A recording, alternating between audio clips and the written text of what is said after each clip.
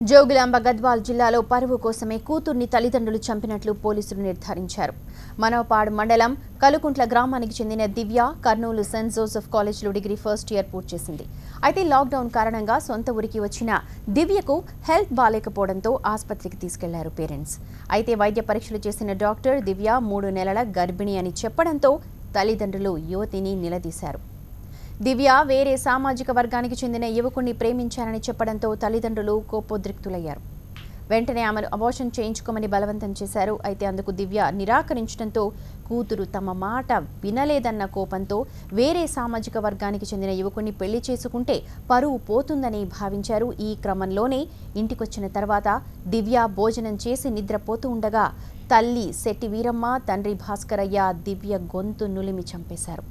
అటుపై దిండుతో ముఖంపై బలవంతంగా అదిమి చంపేశారు. బిడ్డను చంపిన తల్లిదండ్రులు ఊళ్ళో వాళ్లకు అనుమానం రాకుండా చూడాలని జాగ్రత్త పడ్డారు. ఇందులో భాగంగానే దివ్య హార్ట్ అటాక్తో చనిపోయిందని నమ్మించాలని చూశారు. రాత్రి వరకు ఆరోగ్యంగా ఉన్న యువతికి ఎలా హార్ట్ అటాక్ వస్తుందని గ్రామస్తులు అనుమానించి పోలీసులకు సమాచారం ఇచ్చారు. కేసు నమోదు చేసుకున్న పోలీసులు వాస్తవాలన్నింటినీ రాబట్టారు. పోలీసుల దర్యాప్తులో తల్లిదండ్రులే దివ్యను చంపినట్లు నిర్ధారణ కావడంతో వాళ్లను అరెస్ట్ చేసి రిమాండ్కి తరలించారు.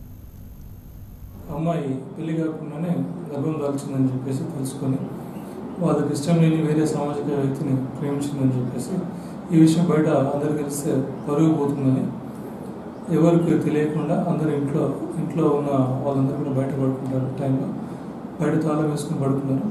మధ్యరాత్రి తల్లిదండ్రులు మళ్ళీ ఇంట్లోకి వచ్చేసి గొంతు నిలిపి చంపినారు.